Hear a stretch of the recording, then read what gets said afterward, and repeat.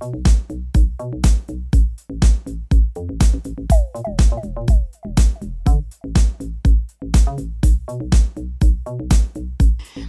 was the funniest thing? You know what? You've really put me on the spot there.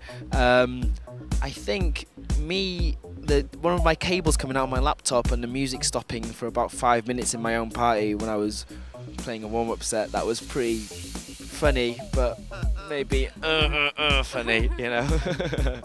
What people were screaming? Yeah, people, you know what? It's a party, you know. Things happen. Everyone's there to have fun. Who cares? All good. Can you tell me about your track listing? What you played inside? Wow. I'm really the track I'm most excited about right now is a track that I actually signed during Miami. It's by a new guy from Miami called Danny Days, and it's just going to be the biggest tune of the summer without a shadow of doubt. Seth Troxel and I were playing it every set, twice sometimes, and yeah, it's going to be cool. It's out on Hot Creations sometime in the summer. Who knows when?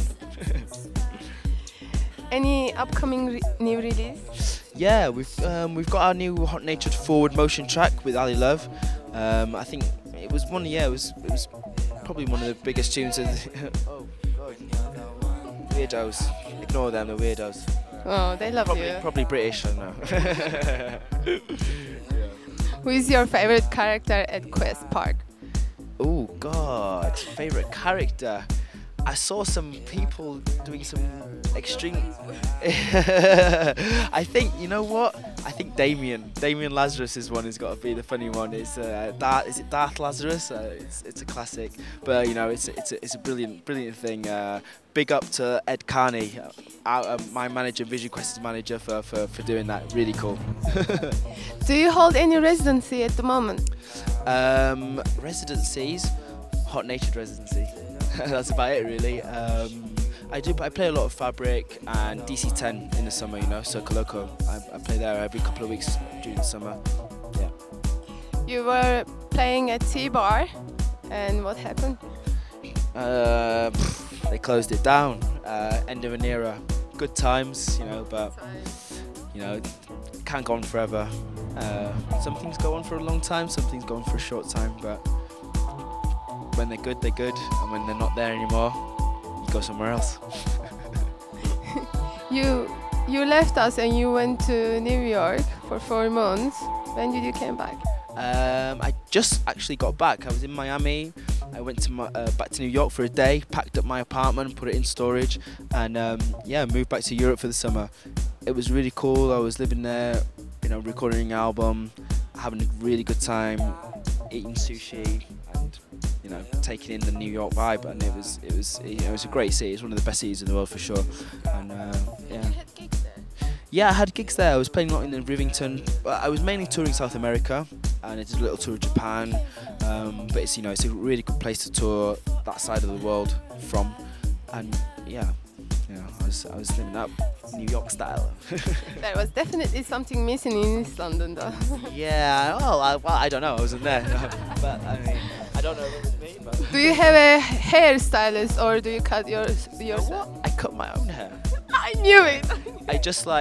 I go to bed at night and dream of my ideal haircut, and somehow I wake up in the morning and it's there. No, no, I take a little shaver and do and cut it all off. Who do you think was your favorite performance at Snowbooming?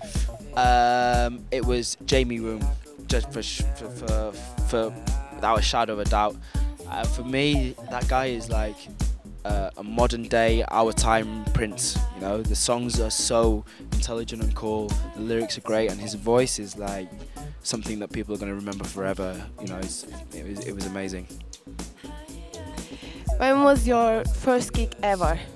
Wow, first gig ever was my own party at a rugby club in my own little town in Wales, where I had belt drive turntables, and there was a bunch of 15-year-old teenagers getting drunk and causing extreme chaos to my playing speed garage. Yeah. What was the party called? It was called Blue. Just Blue. Lights, because I had these blue lights, and I'll call it Party Blue. What is your biggest achievement in your music career and private life? Wow, biggest achievement in my music career and my private life. My biggest career in my career is probably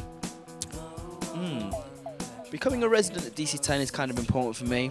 Releasing an album, yeah.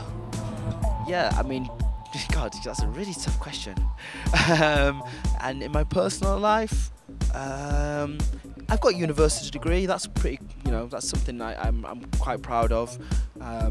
More romantic answer. More romantic answer. Well, I'm in love, yeah, so that's cool. With a beautiful girl called. Shall I say? Her name's Olivia. She's an amazing woman, and so yeah, I don't know. I like to keep my private life a little bit private, so. Thank you. No problem.